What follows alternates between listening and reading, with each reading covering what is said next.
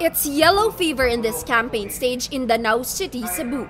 The Duranos of the 5th District and their local Bakud party have a new ally, Liberal Party gubernatorial bet Hilario Junjun Davide III. Davide is running against Congressman Pablo John P.J. Garcia. The Duranos supported his sister suspended Governor Gwen Garcia over Davide just 3 years ago. In a tight race in the country's most vote-rich province, the Durano turnaround is a game changer. It was in the 5th District where Davide suffered his biggest loss in 2010. Despite the defection, PJ says his One Cebu party remains more organized than the ruling party, having more incumbents and complete slates. Staunch Garcia critic and Davide ally Cebu Congressman Tomas Osmeña dismisses this. The evil is organized. They've got the forces. But people are just angry. When it turns out, that's a negative vote. So it's not so much Junjun, people don't like it. It's just obnoxious. This has been involved in so many anomalies. Harping on the controversies, Osmeña and Davide urged Cebuanos not to allow her brother to continue the Garcia dynasty. This is the controversial Balili property here in Tinaan, Naga, Cebu.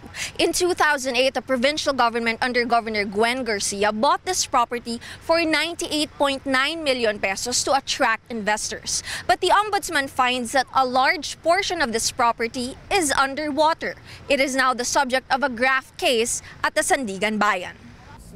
Political sociology professor Phoebe Sanchez says LP's message appeals to intellectuals, but it's a different case for many residents of Cebu's coastal barangays. After all, Gwen and her father, Congressman Pabling Garcia, pampered these barangays with perks and projects for 18 years.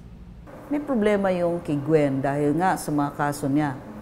Pero, had this affected the small communities, the barangay levels, hindi naman tumatago sa kanila eh. Kasi top level lang yung nag-aaway. At saka, hindi sila apektado. So para sa kanila, ang iisipin nila, kinsay makasalbar, who can save us? Still, Davide hopes Cebuanos will heed his call for change. For PJ, voters must give him the mandate to continue his sister's exceptional leadership. If we allow another Garcia to sit there, kawawa ang Cebu. Because what's going to happen is that this Garcia is going to sit there if he wins, then maybe cover up yung lahat ng mga the sins of the sister. All these accusations against my sister are still unproven accusations. They will be taken up in court. They would see that these accusations are really baseless and political. Alliances, party strength, perks. All these are factors in determining who will be the next leader of the country's de facto second capital.